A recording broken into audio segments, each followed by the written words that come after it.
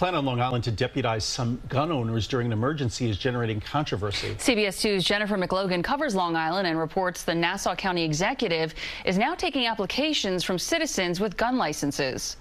Lines for pistol permits inside Nassau Police Headquarters. 80 citizens so far have answered the call from County Executive Bruce Blakeman, who's looking for those with gun licenses who qualify to become provisional special deputy sheriffs. I didn't want to wait till an emergency to try and scramble and find people.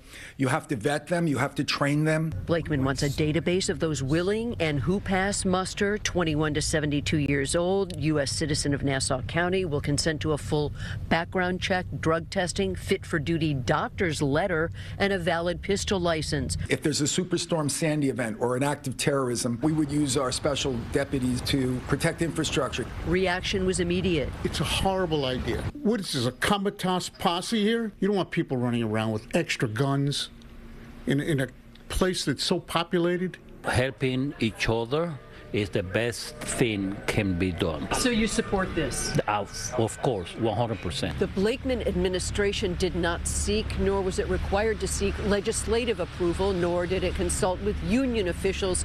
Both Nassau Police and the Sheriff's Department declined comment. We're not the Wild West. Nassau County has the best trained police force in the nation. Minority Leader DeRiggi Whitten points to Nassau's 2,500 police officers and calls giving private citizens badges without clearly defined rules dangerous. It's our taxpayer money that would have to pay for it. So we are liable. The county is liable. I'm hoping I never have to activate them, but it would be foolish not to acquire the database ahead of time. The provisional deputies would be paid $150 a day. From Mineola, Jennifer McLogan, CBS 2 News.